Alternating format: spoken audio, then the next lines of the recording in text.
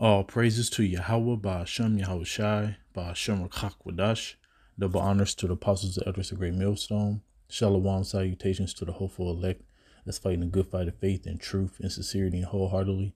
Shalom to the Akwath, which is the women believers. Shalom to you. Salaki, I'm a little under the weather, so hopefully I can get through this. But I want to talk about, context, man. And understanding that we are in a dangerous time where there's going to be many false prophets. But if you stick to the scriptures, it's really easy.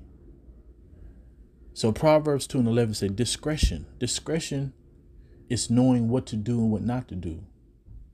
Comprehending. Being circumspect, knowing your surroundings, that shall preserve thee.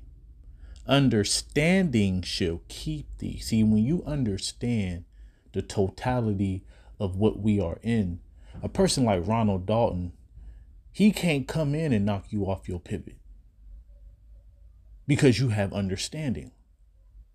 See, you got a lot of people who come into this thing and looking for that itch, as it say in the scriptures,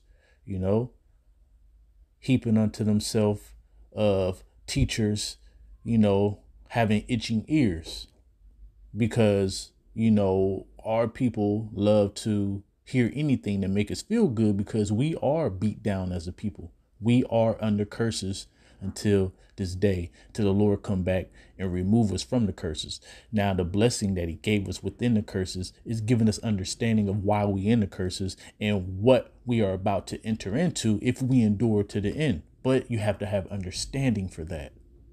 So discretion shall preserve you. Understanding shall keep you. So that means nothing can knock you off your pivot. And what's that? Sirach. Winnow not with every wind, and wind is talking about doctrines. Winnow not with every wind, and go not into every way, for so do the sinner that have a double tongue. And that's a person that's double-minded. James 1:8 say that a double-minded man is unstable in all his ways. It say, be steadfast in your understanding and let your words be the same. See, you got a lot of people so I'm a comment board person. So if I watch videos, I go on the Man of the Lord videos, Great Millstone, and affiliates of Great Millstone, which I'm one of them. And you'll see people that's on the Great Millstone comments board, and then you'll go watch a knockoff camp on their comment board. So they're double-minded. So they give the Men of the Lord, salutations, but then they're going on another prophet's video and give him salutations. That's being double-minded. So it says, be steadfast. All right.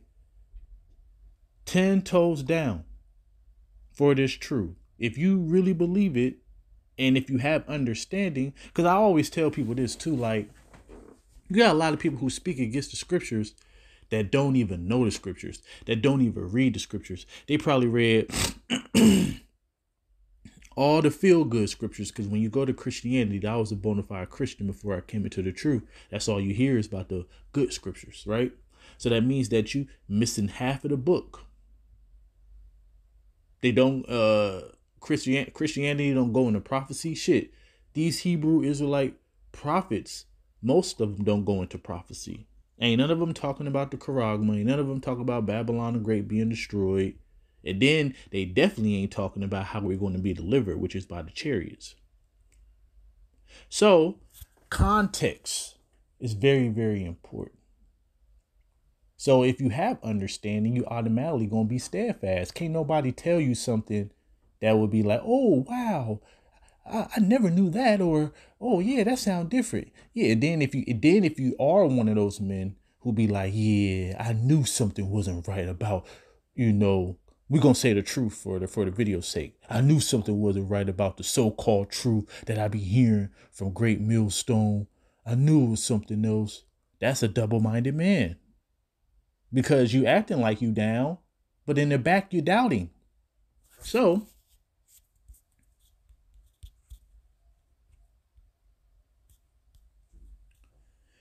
it said, be ye not as the horse or as the mule, which have no understanding.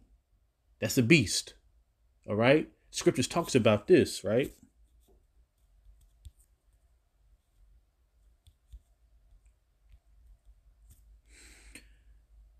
It said, but these, talking about you Israelites who don't have understanding, as natural brute beast made to be taken and destroyed, speak evil of things that they understand not, and shall utterly perish in their own corruption, because you are double-minded. You heard the truth.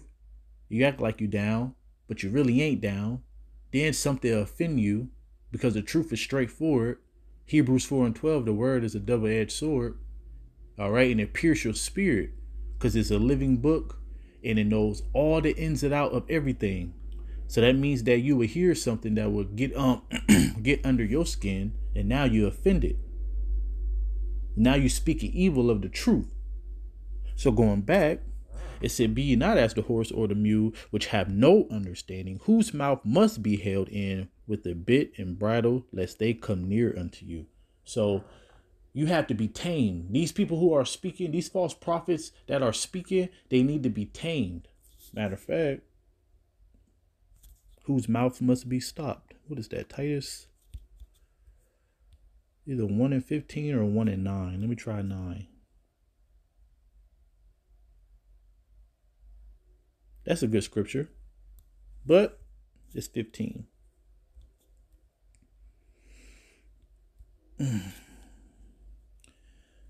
So it says, unto the pure all things are pure, but unto them that are defiled and unbelieving is nothing pure, but even their mind and conscience is defiled. So, one thing about people who don't have understanding, nothing that is true to them. It's always another way.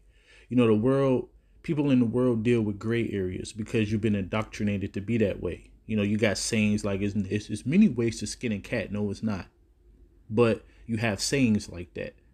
And so you grew up with that mindset, like, oh, it can't just be that way. See, the Lord is straightforward, and straight is the gate. See, once you have understanding, you understand that this is not an easy thing to go through. It's not an easy thing. And this truth, remember, it's the total opposite of you. The truth is pure. You're not. You're defiled. See, but the Lord had grace and mercy upon you to give you this truth. So he gave you the spirit of understanding. And like I said, if you really understand these scriptures, you cannot speak against them. Because you go into the scriptures, look into the world, and it's playing out. The earth is the stage. The Bible is the script. So 16, they profess that they know the Most High, but in works they deny him, being abominable, disobedient, and unto every good work reprobate. Ooh. Shoot. Getting a little lightheaded, Slakia. But yeah, so like, you got people out here, who gonna come on the scene. The Lord prophesied this though.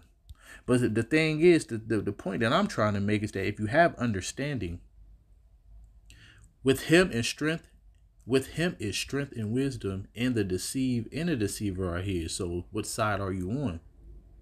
So the Lord ordained this confusion. Oh boy, I think my sun is up, so I'm gonna hurry up and end this video. But yeah, so the point is, matter of fact, let me end it with this. My sun is up.